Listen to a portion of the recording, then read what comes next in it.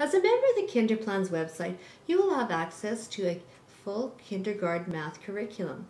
In this video, I'm going to demonstrate games that can be used to review numbers. As a member of the Kinderplan's website, you will have access to dot cards, 10-frame cards, and number cards. The dot cards go to 10, and the 10 frames go to 20, and the number cards go to 20. These are great for playing games. They would be cut and placed upside down. Each player would take a turn choosing a card. For example, if they chose the 10 frame 7, they would take a bingo chip and place it on the grid board. Each player would have their own grid board. The first person to have one of the grids completed would be the winner. This game is called Fill the Game Board. Each player would have their own color of bingo chips. They would take turns picking up a card. The card could be a 10-frame card, a dot card, or also a number card, depending what you want to focus on. Player 1 picks up a card. They have selected the 9-frame card, so they would take their color bingo chip and place it on the number 9. The object of the game is to get the game board filled. This can be a cooperation game. It could also be a more competitive game. The player with the most bingo chips, color bingo chips, would be the winner. This game is similar to the previous game, but the children must fill the cup. Player 1 would select a card.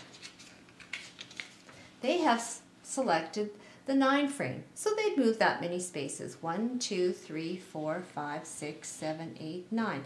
They must identify the number 4 and place that many bingo chips in the cup.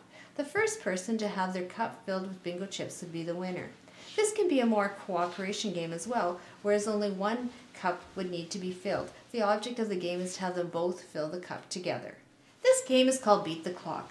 The children would be taught how to set a timer and see if they could beat it. Number 1 would select a card. They have selected number 8, so they would place that many bingo chips on the game board. Player 2 would take a turn and place that number on the game board. They would see if they could fill the game board before the timer goes off.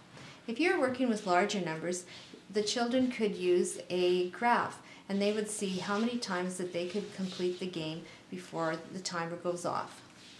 This game is called Spin a Number.